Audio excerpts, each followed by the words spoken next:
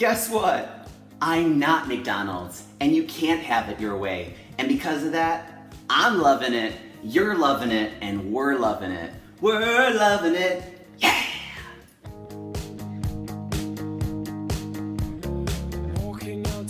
Hey friends, I'm Joe Carlovsky, the super brave teacher, the super brave gay teacher who would love for you to click a like on this video, would love for you to share this video, would love for you to subscribe for free to this channel, and would love for you to just give this video good word of mouth, let people know. My guess is you have more connections than I do. Yeah, you do. So connect me with those people. Thank you. Back to the story. Hey super brave friends, hi! I am officially 2 weeks into school, and it has been going awesome. I am exhausted, it is hard work, but it is worth it, and it has been so much fun. And right away, something I hear all the time is, Senor Carlovsky, it just seems like you keep having such nice, awesome, brave, curious, smart classes. You get so lucky. And I listen, I say, thank you, we do have a great, super brave, awesome, curious, intelligent, kind class. And it is two things. It is nature. Thank you, thank you, thank you, thank you parents for being awesome and doing such amazing hard work that I do not yet understand, but it is very appreciated. And it is also nurture. So it is me on my end nurturing these kids, realizing that they're not iPhones. I can't just reprogram them in a day, but I can nurture them like an olive branch. I can trim the olive branch to be their best, brave, boldest, brightest, self, right? And part of that, and part of the way that I get that to happen is that I am, once again, firm, fair, and friendly, but in that firm, fair, and friendliness, I don't give them choices. And usually, when people hear that, they're like, ah, but what about flexible learning? But what if they don't like the choice you give them? But what if nothing? Stop, because, oh wait, I just checked in with myself, and I'm the adult. That sounds harsh, but it's the truth. I am the adult, and I know what is best for a child. Guess what a child doesn't have? A frontal lobe. They do not know how to make super awesome choices yet. They will, but I do not need a child to be an 18-year-old already when they're 5. Let them make a super awesome choice, which is guided by me, right? So on the first few weeks, guess what the choice is? One choice.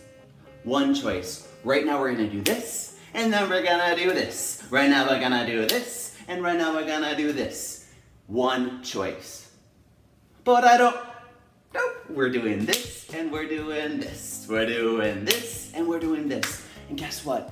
Day one, it freaks their little brains out because they're used to having so much choices at home and getting whatever they want. Nope, not here. You're gonna do this and gonna do this. Day two, they're like, we're gonna do this and then, nope, we're gonna do this. Day three, they're all of a sudden in this routine and structure.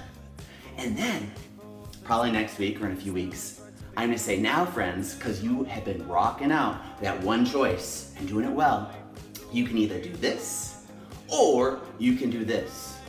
I didn't give them a list of 20 things to choose from, I gave them 2. Because once again, they do not know how to decipher between 20 things, and they're probably gonna go for the brightest, shiniest thing ever. iPad, ding, ding, ding, ding, ding, ding, ding. Reading a book, because they don't even know how awesome it is to read all these new books we have in the classroom, for example, right? So you can either do this, or you can do this, and you got 15 minutes to do it. See this time frame? I am holding you in this beautiful space, and you get to make 2 awesome choices. So you can either read your book and look at its illustrations, or you can draw some illustrations and start labeling those illustrations. How great does that feel? This or this? Ah, my brain doesn't have to stress out. I do not have to worry, and especially for kids who don't have a lot of structure at home or have a lot of other hard things going on at home, it feels so good for them to not have a choice. The example I always give with parents is you don't tell kids, do you want broccoli or ice cream? You say, would you like broccoli or carrots? Or sometimes it's just broccoli and we're all eating broccoli, okay?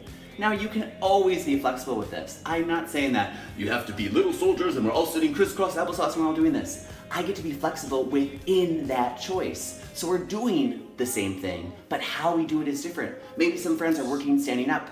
Maybe some of them are working on their belly. Maybe some of them need a special pencil, or some of them need a magic eraser, whatever that is, but they're all doing the same thing. It's the exact same objective for all, right? And that feels so good for them, but also so good for me, because now my job is being the super brave teacher, which I am, and not the super brave, okay, plate spinner, okay, you're doing this and I gotta spin this plate and you're doing this and you're doing this. What did I even tell you you could do? No, I get to guide them where they're going. And eventually, yes, they will get 2 to 3 choices, but that is it. I used to have a list of like, once you're done, these are the 10 things you can do to keep going. And I realized it's impossible for kids to do that. 3 is really the magic number with kids. 2 is for little kids, the magic number, this or this.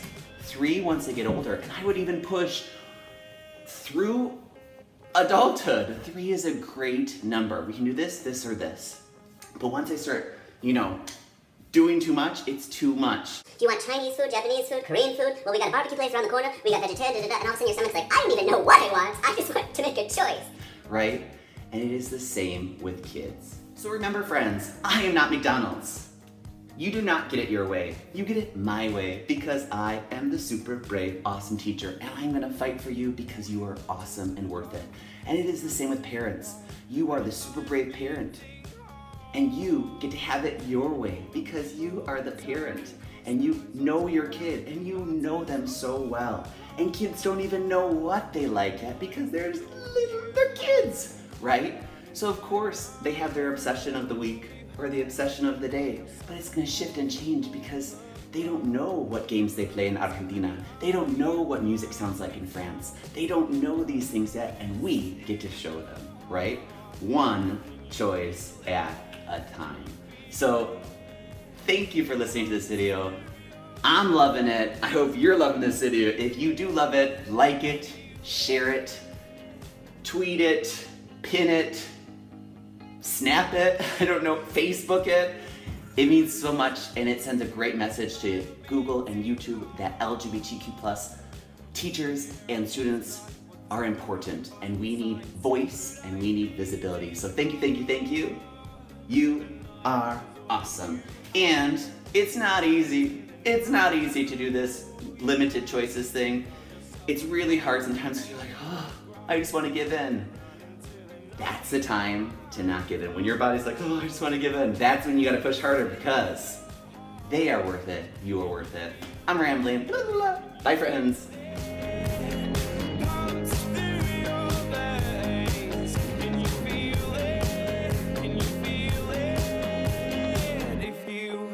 Your gun, would you shoot it at the sky? Why? To see where it